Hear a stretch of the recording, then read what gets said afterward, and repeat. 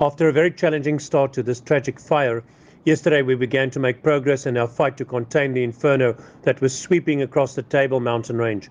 It was coincidental that we were currently testing a new technology for aerial surveillance that was made available to us from a private company, which we were then able to deploy at the time.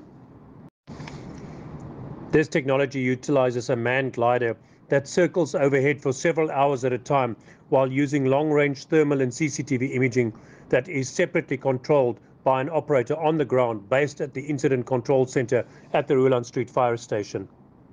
The plane carrying this imaging technology was deployed at an altitude well above the height where the severe winds were preventing the use of helicopters for aerial firefighting. With this eye in the sky, teams were able to immediately identify new fire jumps, or the so-called spotting of the fire, that occurred in strong winds where embers were propelled to ignite new areas of vegetation. And this allowed us to instantly activate the ground resources to the precise location. And in doing so, we were able to prevent new flare-ups from escalating into blazing infernos. Today, with the absence of strong wind, we systematically took to water bombing the targeted hotspots, while our eye in the sky provided coordination from above the helicopter flight paths. At the moment, ground crews are monitoring various areas while a massive cleanup operation has commenced. Effectively, the fire is contained and under control, and some of the roads are being reopened.